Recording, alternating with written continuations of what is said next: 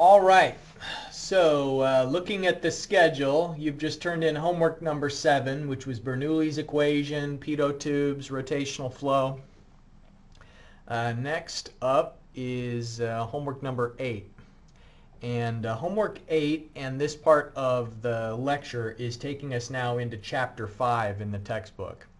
And so I hope you're taking the time to read through and kind of get the second opinion that you can receive by utilizing the textbook as well as the lectures and the printed notes that I've given you as a PDF file.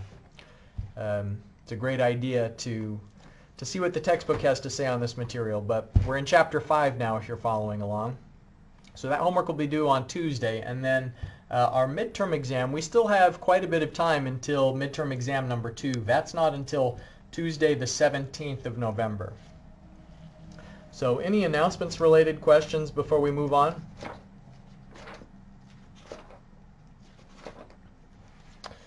All right. Now this is an aerial photo of a dam, and you can see it down here at the lower right part of the screen, the Oahe Dam. And this is a reservoir that straddles North and South Dakota. It's an artificial reservoir that was made several years ago. And it's a dam on the Missouri River, and it forms a very large artificial reservoir. You can see from the statistics here that it's 23 million acre feet. And that may not be a unit of measurement that you've heard before or maybe reflected on. It's pretty simple. An area, of course, is a unit, an acre is a unit of area. And so there are 43,560 square feet in an acre for some reason, 43,560. But if you have 1 foot depth of water over an acre, then that would be an acre foot. And so what we're saying about this Oahe Dam is that the reservoir upstream of it is 23 million acre feet. And so there's really a huge volume of water behind that dam. And it was constructed and is operated by the U.S. Army Corps of Engineers. And the purpose of it is multi-purpose. The functionality of that dam partly is to generate electricity, and it's largely to help regulate the flow of the Missouri River. And so regulating the flow of the river provides benefits related to flood protection, and it also increases the navigability of the river, meaning that barge traffic is able to go up and down the river more easily if the water level is at kind of a more constant depth. Without that regulation, then during some of the off-season, the water depth would be very low, and it would be hard for some deeply laden vessels to get up and down the river. And then in flood times, when the water level is high, you don't have so much a problem about vessels not having adequate draft. But then the problem is if the water level is really high, then it may be a struggle to get under certain bridges.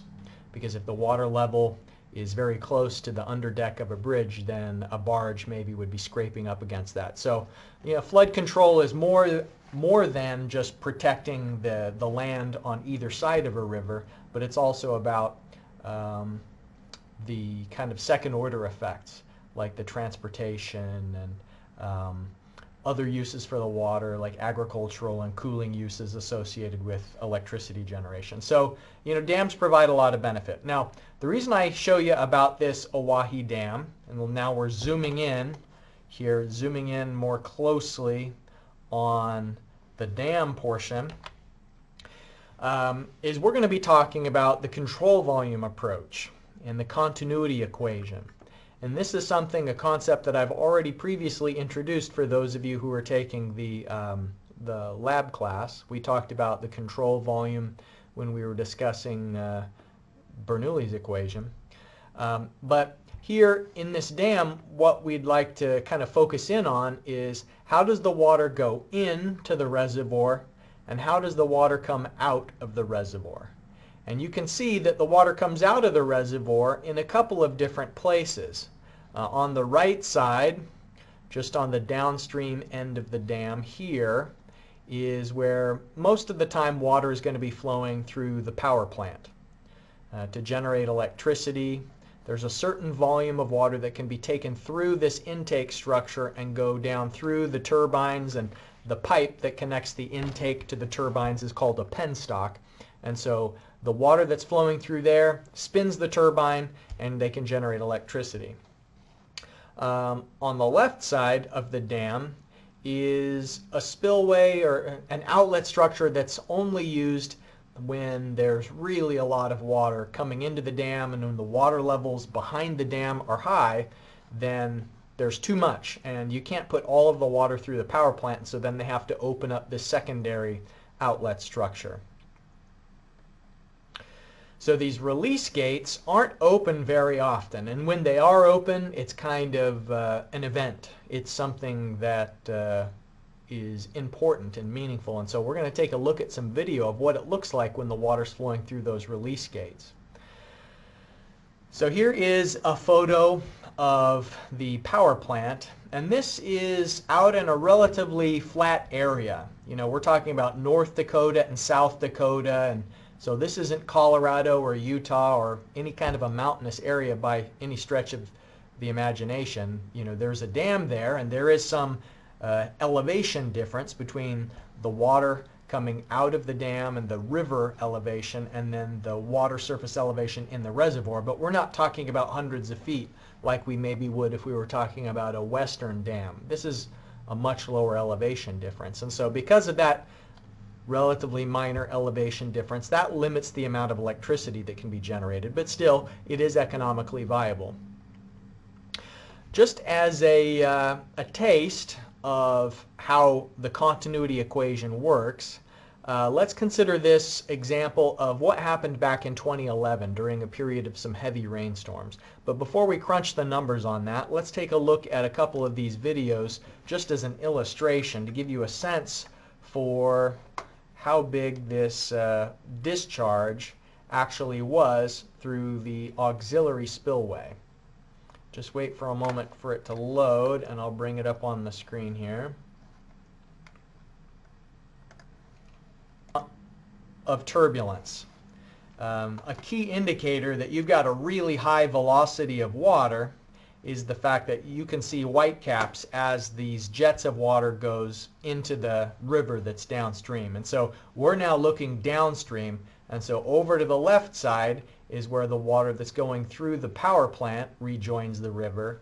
And so then what we're looking at right here is the location. Let me just bring back up the PowerPoint.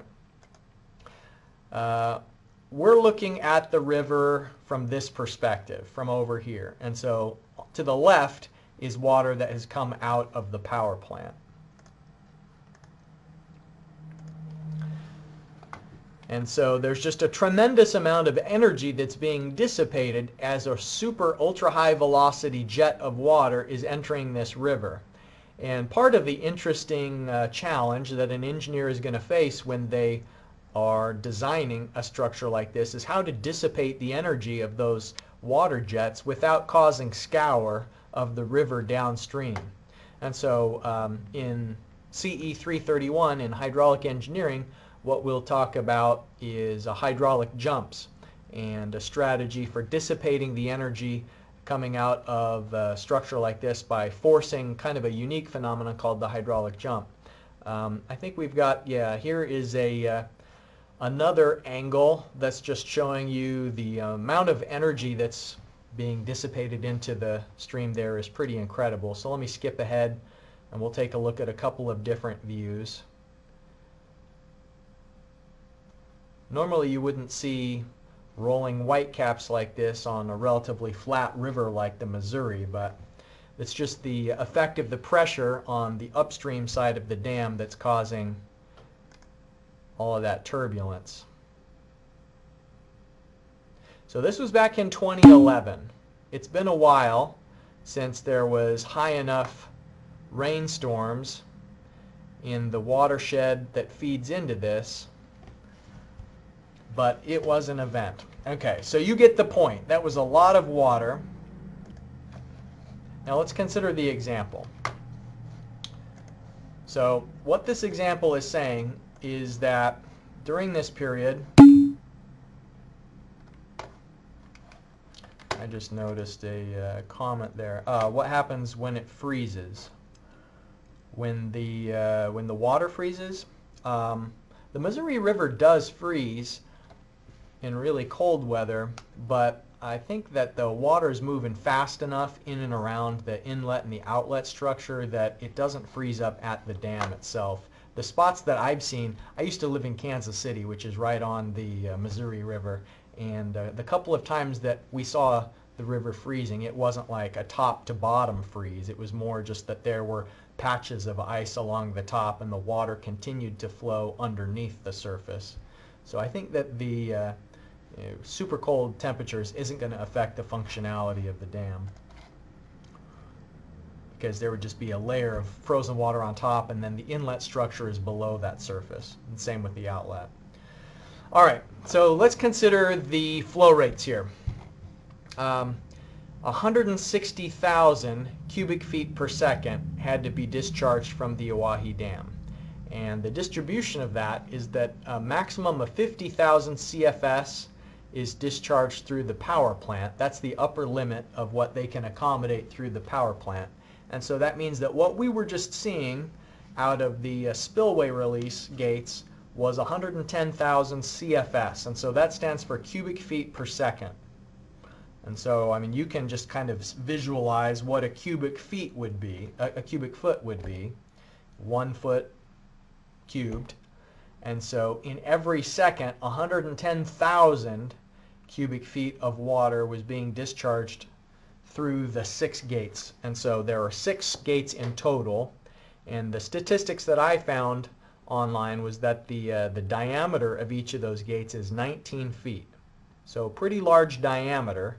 That jet that's going out, 19 foot in diameter. It maybe didn't look that large from the video, but we really didn't have any kind of perspective. There wasn't anybody standing next to that jet of water to give us a sense for how big it was. All right, so the continuity equation, which we've talked about a couple of times in the lab, but what I'll address right now is that Q equals VA. So there in your notes, if you've got these printed out, the formula that we're going to use to find out what was the water velocity through the gates is that the flow rate, Q, is equal to the velocity of the water, V, multiplied by the cross-sectional area. And so let me pause for a second and see if you can find what's the velocity through the gates with Q equals VA, and then of course the cross-sectional area of a circular jet is pi d squared divided by 4. And so you're going to need to take this given diameter and convert it into a cross-sectional area. So we want to find out through the gates what was the average water velocity.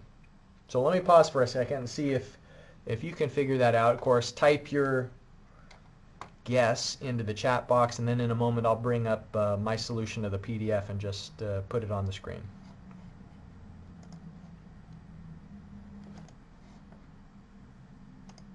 All right, so it's 160,000 CFS that goes through the dam, 50,000 of that through the power plant, and so that means what's left over is 110,000 CFS through the spillways. And that means each of the spillways is going to carry 18,333 cubic feet per second. And now that's the Q. We want to find V, and so if Q equals VA, then V, the flow velocity, is the flow rate divided by the area. And if you forget that formula, you can just look at the units. And we know that velocity is going to be units of length per time, meaning here in traditional units, feet per second. So the way that you'd get feet per second is by dividing cubic feet per second by square feet. And so that would leave you with feet per second. So we need to know the cross-sectional area. And if we know the diameter of the gate is 19 feet, then you can find the cross-sectional area, and that's just of a single gate because we found the flow rate through each spillway. So that's just 1/6 of the total spillway flow. So you can see that in the end the velocity is going to be 64.7 CFS cubic feet, feet per second, not CFS, feet per second. And that's a really high velocity, kind of an upper limit for the velocity that we'd like to see over a normal concrete surface would be 10 feet per second. If it's going to be continual flow, like flow through a concrete sewer pipe, we'd want the velocity to be less than 10 feet per second, because any more than that, and the water is going to be exerting some scour energy that over the long term could cause erosion. And if there's erosion, then there could be cavitation. And I think we've just briefly talked about cavitation in the past, and we'll circle back to that later, but it's essentially a process where very small bubbles of water vapor can form and then collapse, sending a shock wave through the water and causing pitting and damage to the materials that are in the area. So if you are going to have a specialized case like these overflow spillways that only have water going occasionally, that's one thing that is going for it, is that you wouldn't see flow 365 days a year through that overflow spillway. It may be the sort of thing that it's only going to happen, you know, for a week every couple of years. But the other aspect of it is that they really would put in some specialized reinforcing steel. They'd make sure that it's finished very smooth and put some special cladding on the outside. And so pretty careful attention would be given to a situation where you've got that much water going through the gates. And by the way, just to put this in perspective, 160,000 CFS, I think that I've got this linked to the current conditions of the Ohio River here in Huntington. And so let's see if that's the case, what that link is. Oh no, I remember what that is. It's pulling up in the other window, just one moment. Okay, so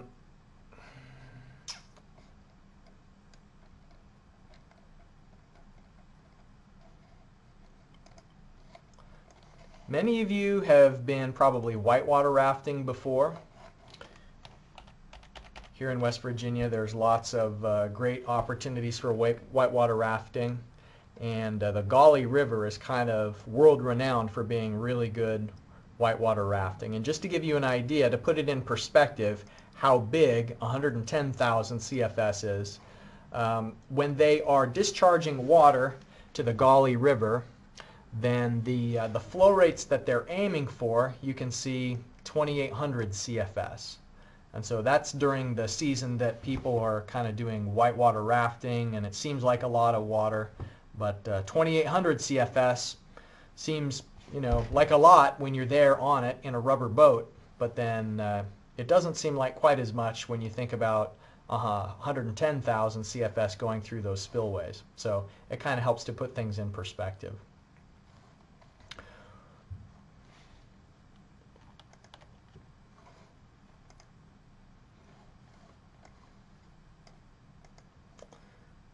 All right, now here is another look at the water coming out of those spillways.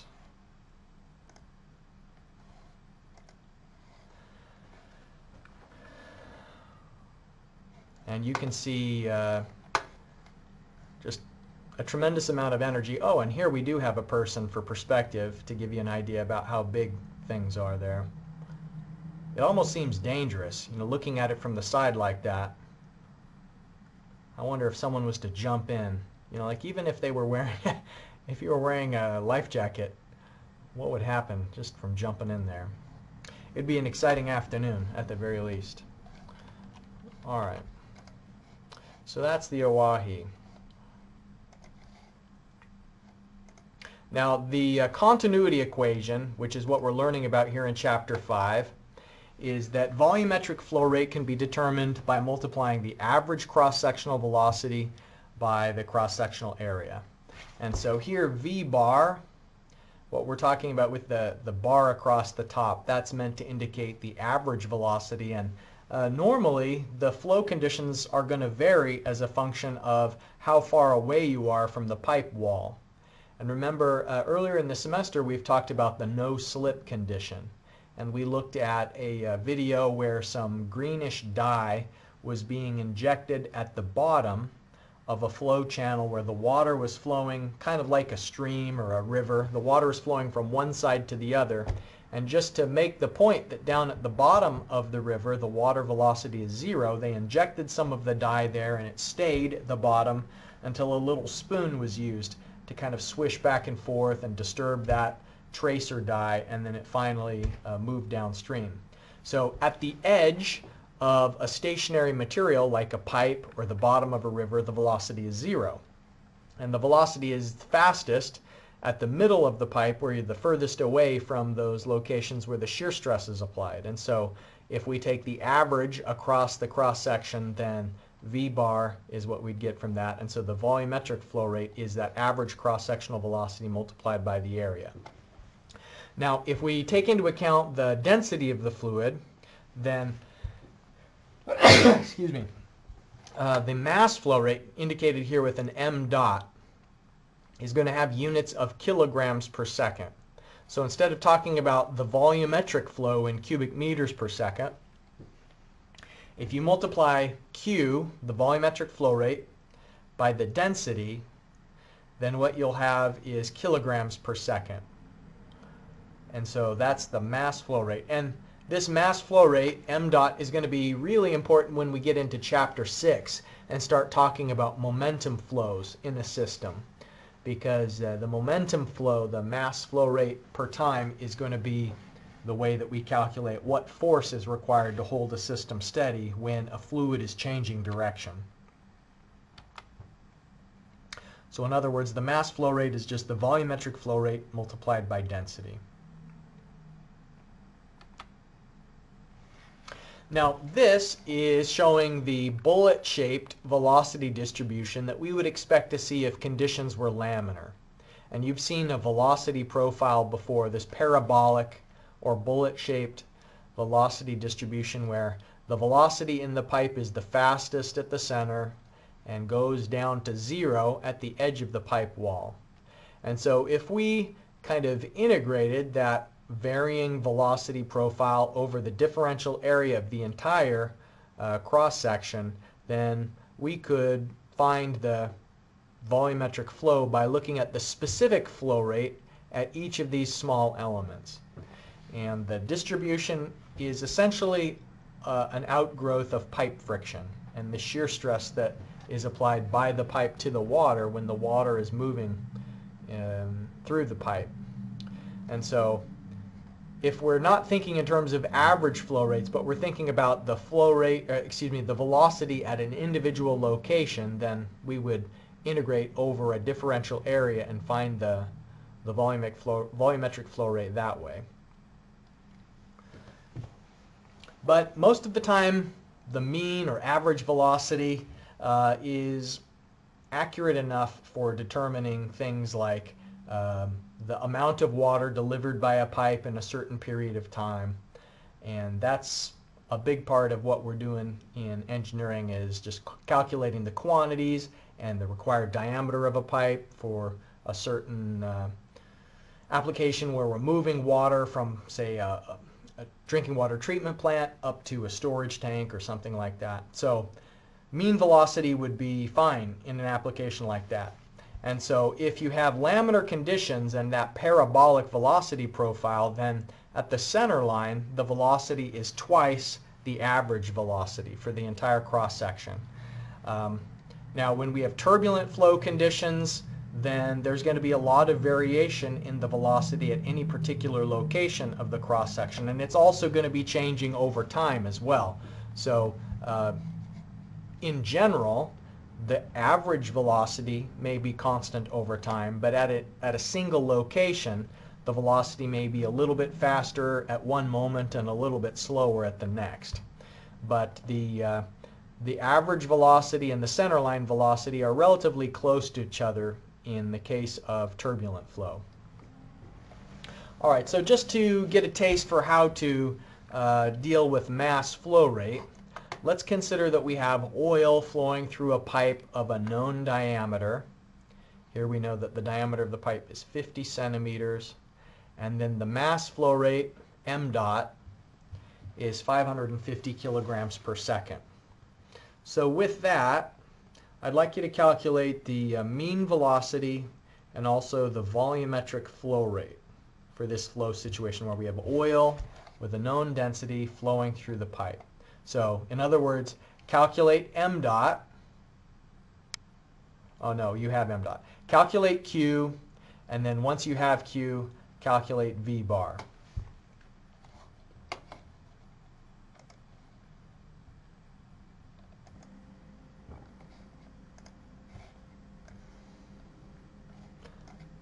So sometimes we have to be careful about the units because the diameter of this pipe was given in centimeters. And if you are in the habit of writing down the units every time you start calculations, then you're not going to fall into the same traps that you otherwise might if you just write down the number. So, for example, you're going to need the cross-sectional area on this problem. So A is pi d squared divided by 4. And if you just write that d is 50, then you're going to have the cross-sectional area in units of centimeters squared, and that's not what you need.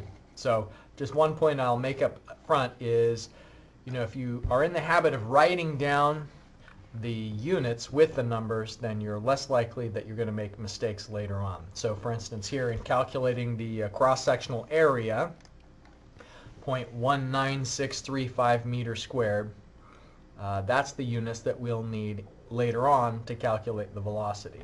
But first, Q, the volumetric flow rate, is simply going to be the mass flow rate divided by the density.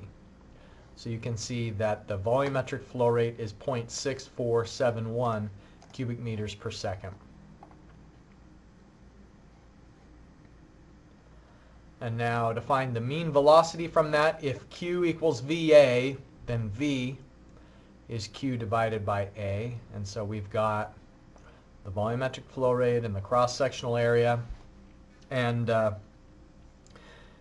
I'll round off at the end, but until then I'm leaving all of the precision and digits in my calculator that I can. And so, I'm displaying 4 digits here, but there's more of them in the background of the calculator. It should be 3.3 meters per second is the average velocity. So that will be when the oil is flowing through that pipe at 550 kilograms per second, we can find the equivalent volumetric flow rate and also the flow velocity. So this entire chapter 5 is just kind of applications of Q equals VA. A variety of applications of really what is at its core a pretty simple principle.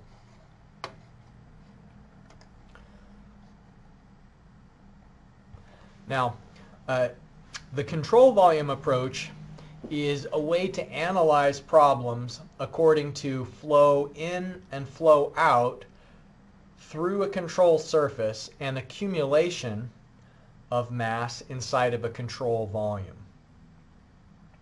So this image, which comes from our textbook, is a look at a pipe where maybe the flow direction is changing and also the diameter of the pipe is shifting.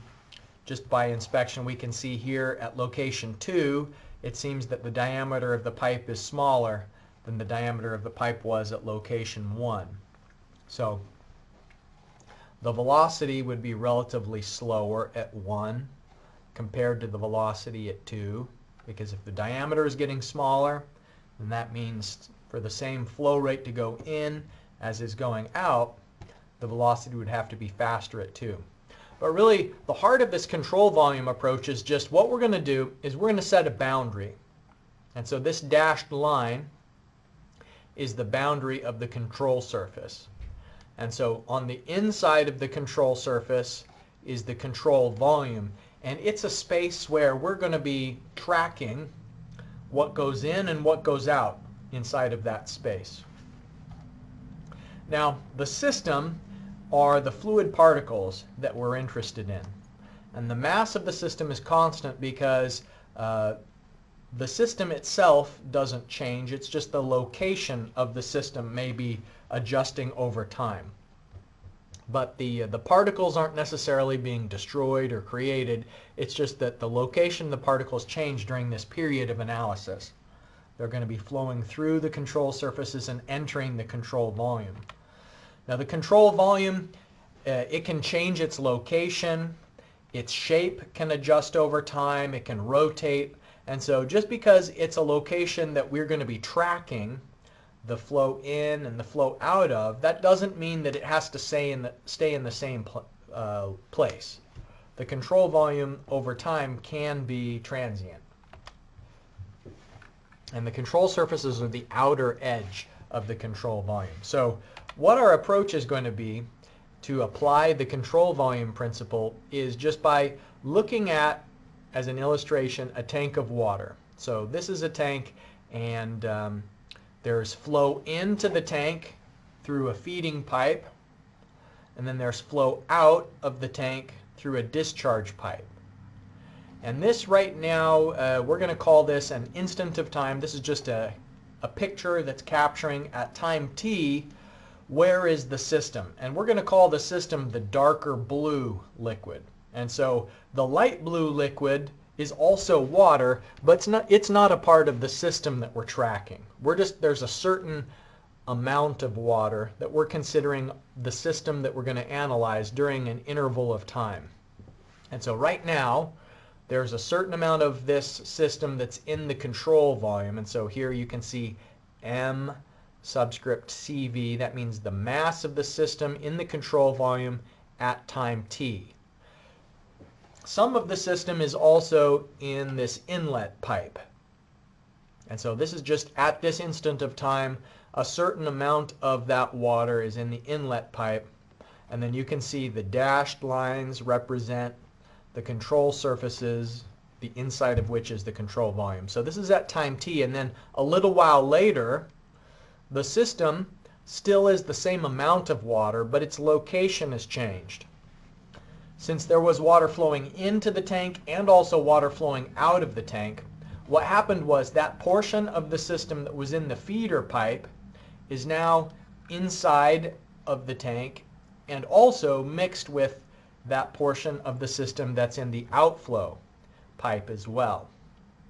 Now if you look really carefully, it's subtle, but if you look carefully, you can see that the water level on the right is lower than the water level on the left.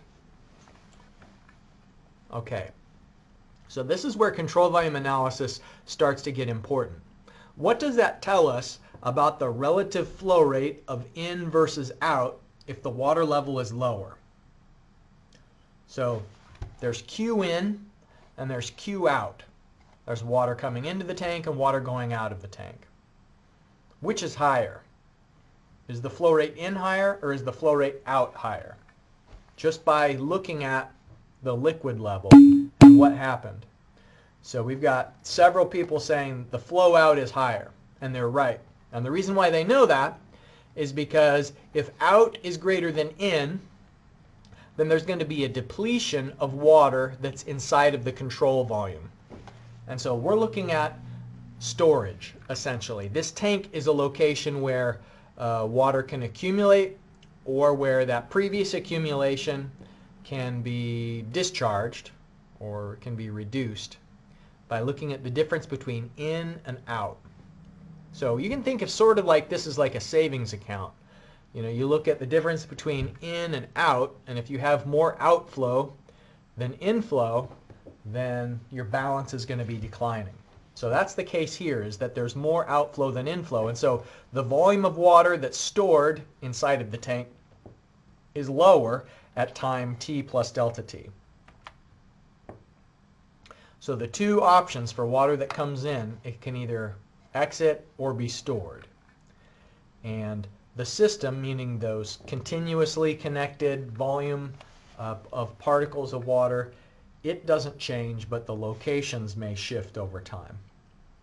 There can also be mixing, but for now we're going to assume that this is kind of plug flow through the inlet and the outlet pipes, that the water isn't going to be diffusively mixing inside the inlet pipe, for example. All right, so now let's think about where is the water at different times. At time t, the water is partly inside of the control volume, the water that is our system, and some of it is in the inflow pipe. So the mass of the system at time t is in those two locations. And then later at time t plus delta t, then some of it's in the control volume and some of it is in the outflow pipe. And so what we can say is that the change in storage volume is the difference between the in and the out. So here there was a mass flow rate that was net negative, meaning that our storage volume was going to be decreasing over time. And so the change of mass inside the control volume during this interval of time was the difference between the mass flow rate in and the mass flow rate out. And this is an important principle when you get into environmental engineering. Some of you will. Unfortunately, not everyone will take that class, but it seems like a simple idea, but mass balance is the starting point for really a lot of problems having to do with environmental pollution and contamination, remediation, trying to get impure constituents out of soil and water and air. We have to look at how the mass is flowing in and out of a control volume. And so this simple principle that you're beginning to get here in fluid mechanics has lots of applications down the road having to do with keeping track of where pollutants are. Now it's not just mass that may be flowing through control surfaces, it may be the properties associated with that mass. And so extensive properties are those that are related to the amount of mass in the system. So when you think about water flowing through a tank, for example, the amount of energy that is tied up in that water also flows through the control surfaces, as does the momentum. So momentum is proportional to the mass of the system. And so if you have a lot of water and it's moving at a high velocity, then there's going to be a lot of momentum that also is entering and going out of the control surface. But those are the extensive properties. There are some properties that are independent of how much mass you have in the system. So, for example, the fluid properties like viscosity or the color of the water, those are both intensive properties, which means it doesn't matter if you have a little bit or a lot of water, its color isn't changed by the quantity that you have. And so certain intensive properties, we don't have to keep track of how the amount of that property is translated when it goes through the control surface. But in the case of extensive properties, those properties are transported with the fluid. All right, so let's look at the Oahe Dam in some greater detail. It's got an area of 370,000 acres and an average depth of 63.5 feet. And I've already told you that back in June 2011, they had a pretty wet month. They were having to release 160,000 CFS through the dam. So what I'd like you to try and estimate, or calculate rather, is how many days would it take to drain the lake if the water that's flowing into the lake, what we know is the width and the depth of the river and also the velocity. So, the lake has some water coming in and some water going out. And so we're going to neglect the effect of evaporation. So that would be one way that you lose water through a reservoir and a dam is, some of it's going to be lost into the atmosphere through evaporation. But let's neglect evaporation. Let's also neglect seepage of water down into the ground. But let's just look at the flow coming in through this inlet river that's 40 feet wide, 8.5 feet deep, and a velocity of 3.5 feet per second. And then there's also water coming into the reservoir that is releasing 13 million pounds of water per minute. So there's the two places that water is coming in, and the one place that it's going out is through the dam itself. And we know that it's 160,000 CFS going out of the dam. And so, man, I wish it was easier for me to sketch here, but I'll set up a sketch here with this to make my point. for mass balance, what we're going to have is this is the reservoir, and there is one stream of water coming in through the river and another that's coming from an upstream dam, and then there is 160,000 CFS that's coming out. So let's say this is Q out is 160,000 CFS.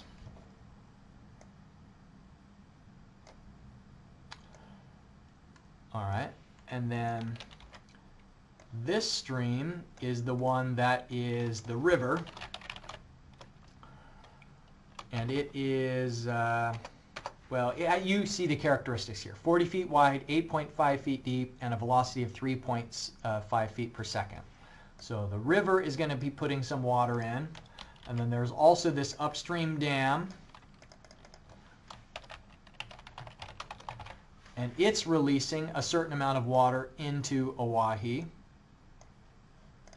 And what we want to find out is how long until the water level is down to zero. How long until the reservoir is empty if you compare the difference between the in and the out.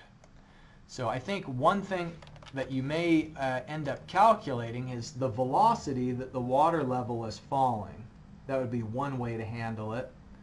Or just the net time to drain is if you're looking at the difference in the volumetric flow rate, the in versus the out. How long until you use up all of the water that's inside of that, in that reservoir. All right, so I suggest here that you can search online for any needed conversions, but let me type a couple of conversions that I think you may end up needing. And so, for instance, one of the conversions that you maybe could possibly use is 1 acre is 43,560 feet squared. So that's one of the unit conversions that you can do. And then also the water density is 62.4 pounds per cubic foot. All right. Let me pause for a second and remember what you're going to be using here is the difference between in and out.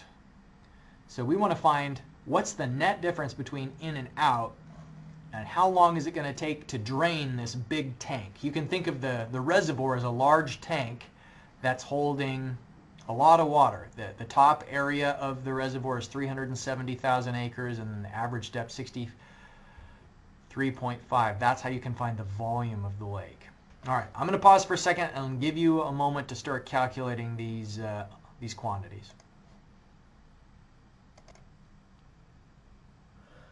Okay, so in the chat box area there, we have identified most of the component intermediate steps for solving this question. So let me pull it up now, look at it together. All right.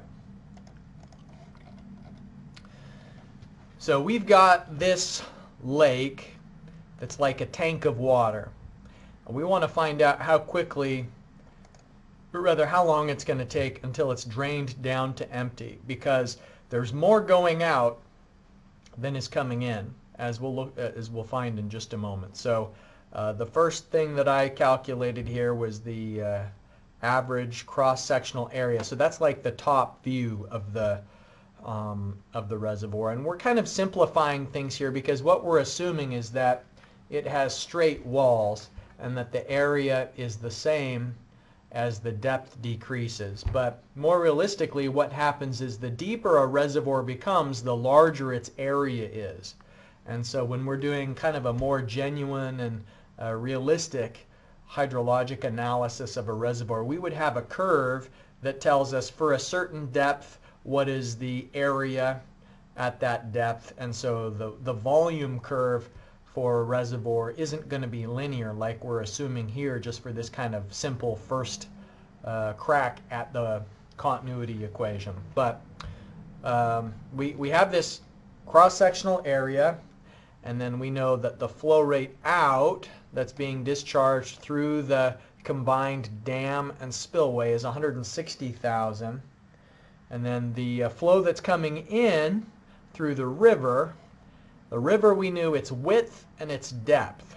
And so you can find the cross-sectional area of the river by multiplying the river's width and the depth together. So that gives you the area of the river. And then we also knew that the average velocity was 3.5 feet per second. And so from those two things together, that enables us to calculate that the flow rate that's coming into the reservoir by the river is 1190 CFS.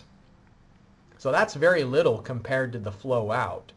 You know, from that river that's coming in, it's only essentially 1,190 compared to 160,000.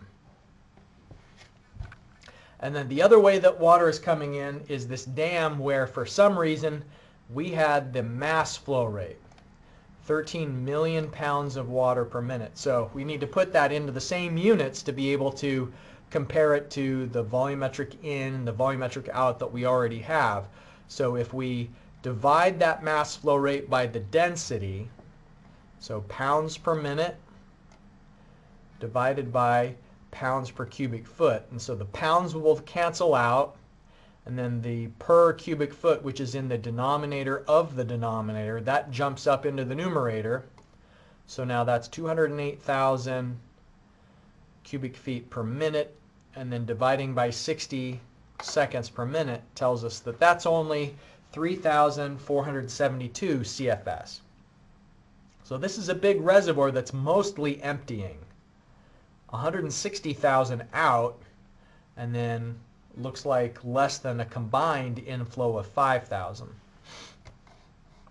So that being the case, how long is it going to take for this water level to fall all the way down to zero?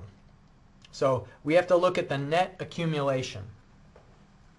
Our net accumulation is negative because there is very little in to this reservoir compared to the large quantity flowing out of the reservoir. So the net accumulation is negative, which means the water level is falling.